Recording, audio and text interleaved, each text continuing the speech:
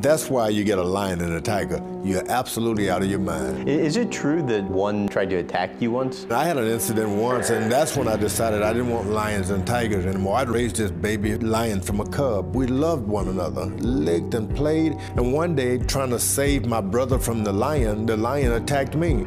And I didn't want my brother to be killed. I attacked the lion back, and just by a hair, I'm here today, and the lion is not. I realized they would never be a pet. What happened when you attacked it back? Evidently, when I swung, I missed him by an inch and screamed and fell just a little bit out of his territory. And he saw my charge and understood that I was just as dangerous as him. We never were friends again.